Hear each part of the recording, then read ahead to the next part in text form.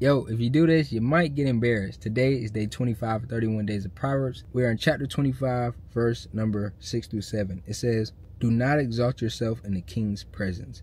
Do not claim a place among his great men. It is better for him to say to you, 'Come up here,' than for him to humiliate you before his nobles." So these verses are really warning us against arrogance and pride and assuming that we belong somewhere that we might not. So I think we've all seen somebody, whether it's at church or an organization, they come in guns blazing like, yo, this is what I've done before. I should be up here. I should be at the top of the top. I belong here, bro.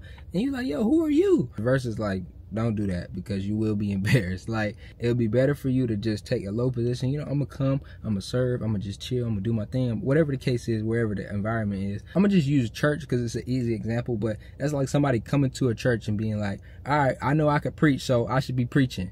And it's like, bro, who are you? Right? Like, there's a process to it. And so for that person, embarrassment, humiliation is at stake, because it's like, bro, who are you? What have you done? Like, even if you actually do have the credentials to do so, to assume that I deserve this spot or this title or this whatever, it's just arrogant. It would be better for you to say, Lord, I'm gonna come to this church, I'm gonna just serve, I'm gonna do what I'm asked to do, I'm gonna be within order. And if the opportunity to preach or to pray or to do whatever within the order of the church comes across, then so be it. But I'm not gonna just come somewhere and assume, yo, I'm the man, so I'm gonna just do.